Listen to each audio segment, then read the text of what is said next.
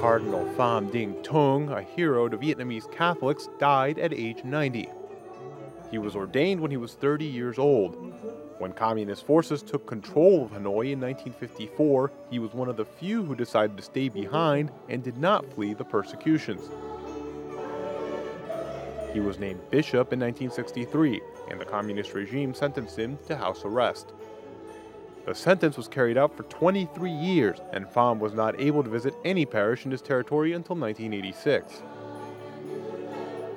During his period of arrest, he wrote poetic works and allegory about the life of Jesus and Christian doctrine to help people learn it by memory.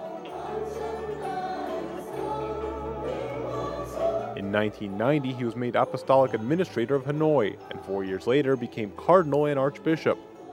John Paul II kept him on the job until February of 2005, at the age of 84. This is one of his final public appearances in December of 2005. A few months later, he became seriously ill, but continued working from his residence on behalf of the Catholic Church in Vietnam.